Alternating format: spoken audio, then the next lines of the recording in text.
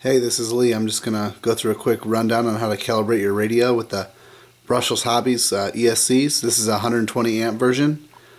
I got the fan unplugged, if you notice, just to try to keep some of the background noise down. So first thing you want to do is make sure your radio is powered on.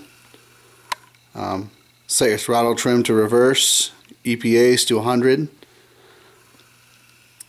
I'm going to set this camera down here. Excuse me, I'm doing this all myself, no one holding the camera. So, alright, you got your radio on, you got your battery hooked up. You're going to want to hold this red set button down, turn on the speed control, and then let go of it. It'll be blinking red. It's kind of hard to see in my car, but it's blinking red. First thing you're going to do is, with your radio throttle at neutral, press this set button one time. Get one green flash and one beep. Then I'm going to hold your radio to full throttle. Press the set button again. You have two beeps, two green flashes.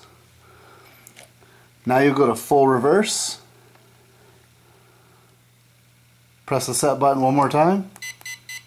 You'll hear three audible beeps, three green flashes.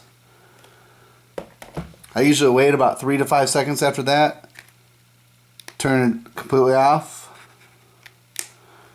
Turn it back on. Should be good to go.